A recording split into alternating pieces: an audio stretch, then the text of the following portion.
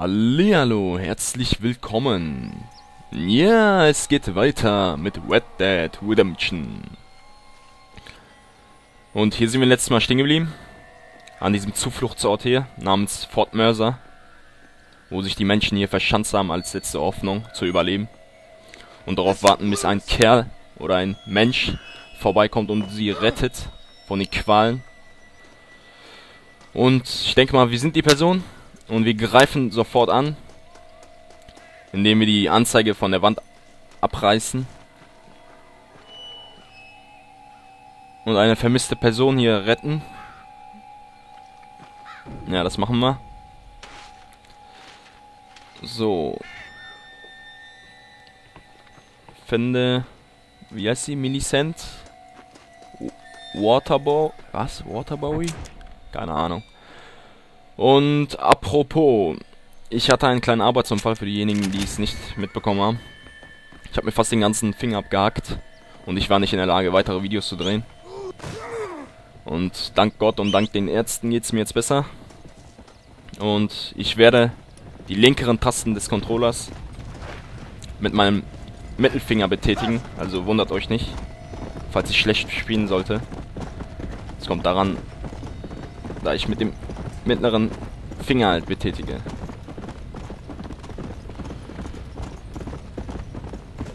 Aber egal, es geht weiter. Und ganz nebenbei, morgen werde ich Multiplayer-Videos drehen. Da es viele mal sehen wollten, wie der Multiplayer abgeht. Und ich glaube mal, es werden morgen keine weiteren Folgen von der Story folgen. Gut zu wissen.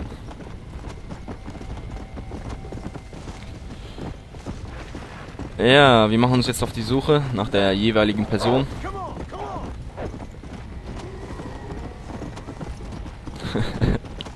Ich habe das Spiel vermisst.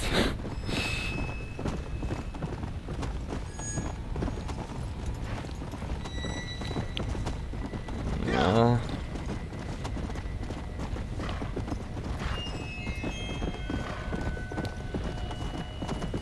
Weiter, weiter. Was willst du jetzt? Nee, ich bin nicht hungrig. Weiter. Lass mal stecken. Ja, und wir sind da. Ja, hier ist so eine kleine Hütte. Ich vermute mal, dass die Person da drin ist. Ja, und die Zombies sind schon da. Versuchen reinzustürmen, ey.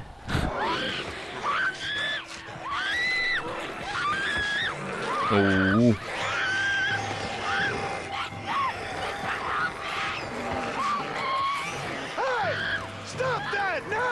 Ja, die verstehen mich auch.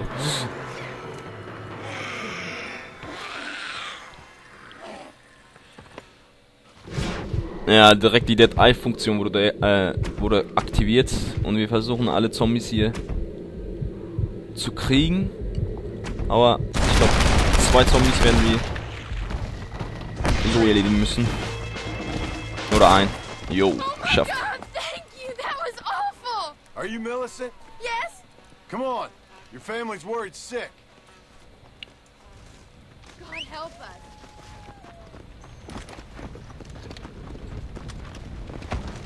Ach, was mach ich da? Climb on. Let's get you home. Come. So, das haben wir jetzt fast geschafft. Wir müssen noch zurückreiten nach Fort Mercer. What's your name, mister? John. John Marston. I've heard that somewhere before. You from around here? I spent some time down here, but I live in West Elizabeth. I have a small farm up there. My wife and son, they've got the infection. That's terrible. Do you think there's a cure? Boah, Alter, wie viele I Zombies! sure hope so. Otherwise, Ich werde mal mit der Waffe hier drauf schießen. Mit dem Sprenggewehr. Komm. Boah, was für ein Burner, ey. Übertrieben.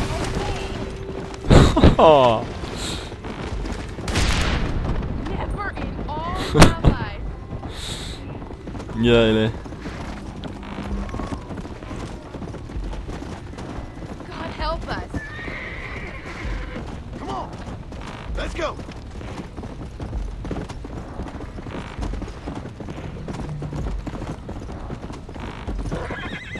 Mesa Station. Yeah. Did you Rio see them Bravo. pulling at the house like a pack of wolves? It was like they could smell me in there. No offense, miss, but they could. It's horrific. Are they alive or dead? Somewhere in between, I reckon. It's some kind of punishment for our sins, isn't it? It's a curse. My pa warned me, but I didn't listen. This is all my fault. What are you talking about? I kissed a man and we weren't even betrothed.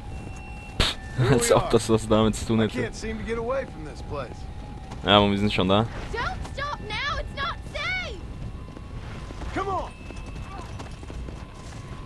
So.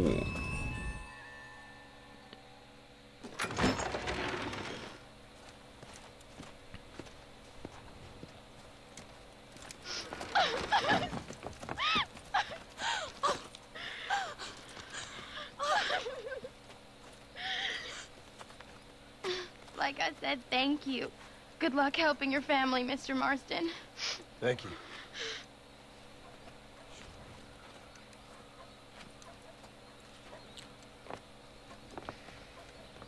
Plenty more just like him, Mr. Comedian. We got a whole host of missing folk. Ja, und wir sind der Auserwählte.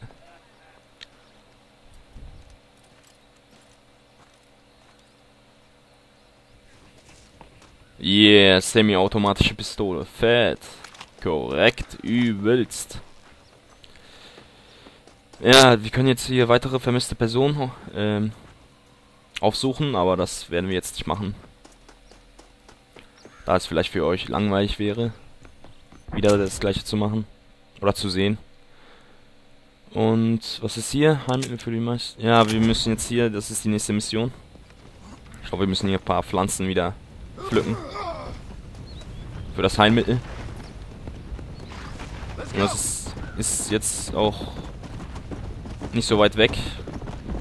Da müssen wir, ich glaube, hier den Hügel runter. Und dann war's das.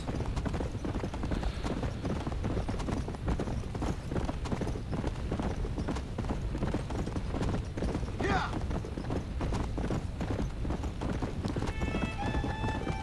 Whoa, whoa.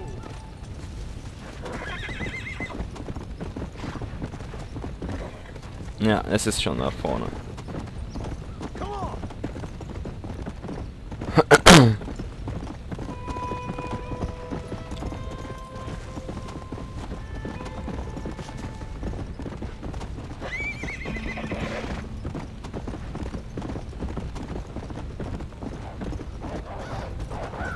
Oh, diese Wölfe, die gehen mir echt langsam auf den Sack, ey.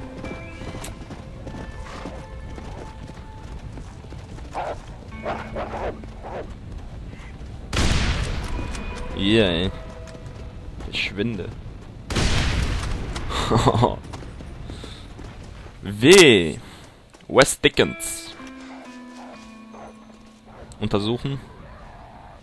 Ja, die Zombies kommen schon mal wieder. Man hört sie.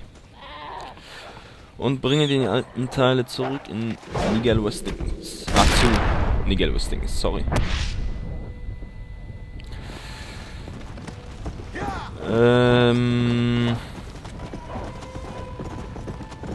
Ich schau mal kurz auf die Karte. Ja, machen direkt eine Markierung. Was willst du? Ja, wieder so ein komischer Kerl, der seine Frau gefesselt hat. Okay, das haben wir selbst selber gemacht, aber egal. Bei uns ist das eine Ausnahme. Wir öffnen mal die Truhe, mal gucken, ob er jetzt angreifen wird. Und ja, er holt direkt seine Waffe raus. Und wir haben ihn direkt die Waffe aus der Hand geschossen. Und einen Kopfschuss hat er auch noch bekommen. Und ja. Tut mir leid, Kollege, aber so ist es. So ist es.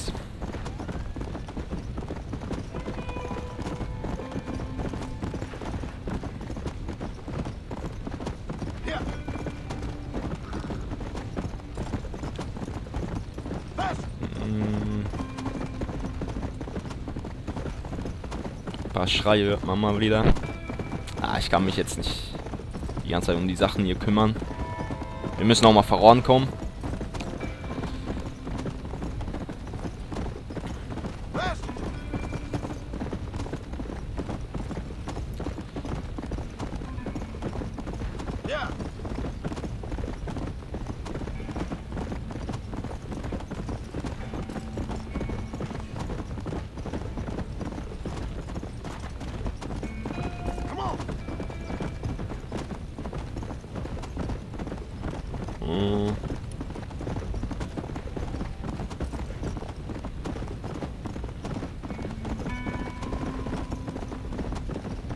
Let's go.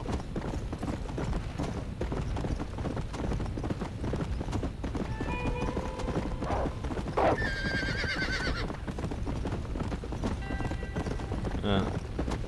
Wir sind, glaube ich, schon da. Come on. Ja, pst.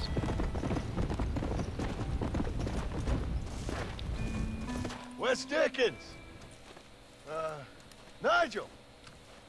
Where are you, old man? You better not have gotten killed. Under here. Hat er sich da unter die Kutsche verkrochen, Are ey. you alone? No. I brought the great mass hordes of the undead with me. Of course I'm alone. Well, it's not the undead I'm worried about, dear boy. I kind of like them. It's the normal people I can't stand. Ja, normal. Wenn du sie What's happened? abzockst. No, don't be like that. I haven't done anything. Or stolen anything. Or even lied. Die wollen Qualität, nicht Quantität. What then? A bunch of people just chased me out of town. They blame me for everything that's happened. I tell you, John Marston, I've been selling health tonics for years, from here to Timbuktu, and never once has there been a demonic bloodlust or the undead rising up. It's preposterous. Okay. No, they want to hang me. Me, an honest salesman. Can you believe that? Snake oil merchant who cried wolf. Well, yeah, something like that. Well, I'm headed south. I'm headed down to Mexico. I hear things are much better down there. Not to mention the climate and the nice locals, but also the merciful lack of cannibalistic morons with infectious eye diseases. Oh, did you get the bits and bobs I requested? Sure. Ah, excellent. Just a moment. Okay. Alter, er schmeißt die alles um sich.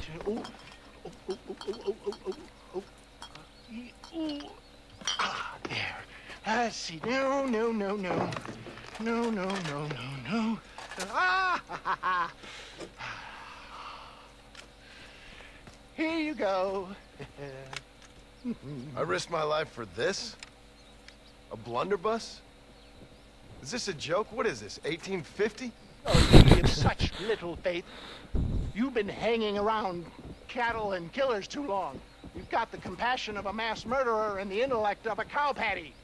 I'll stick your faith in this gun where the sun don't shine. This is the weapon of choice for demonic horde killers everywhere, from Romania to Edinburgh and all the other places the undead roam. You can put pretty much anything into it and blow a bunch of the buggers away in one go. Makes your rifle look like a pea shooter. You better not be lying to me. Would I lie to you, John? To others, I admit the occasional sin of omission. But to you, never, dear boy. Now, wait. Yeah. Now, I am headed down to Mexico. Is there any chance that I will see you there? Jo Leute, es geht weiter mit dem nächsten Video. If you're interested.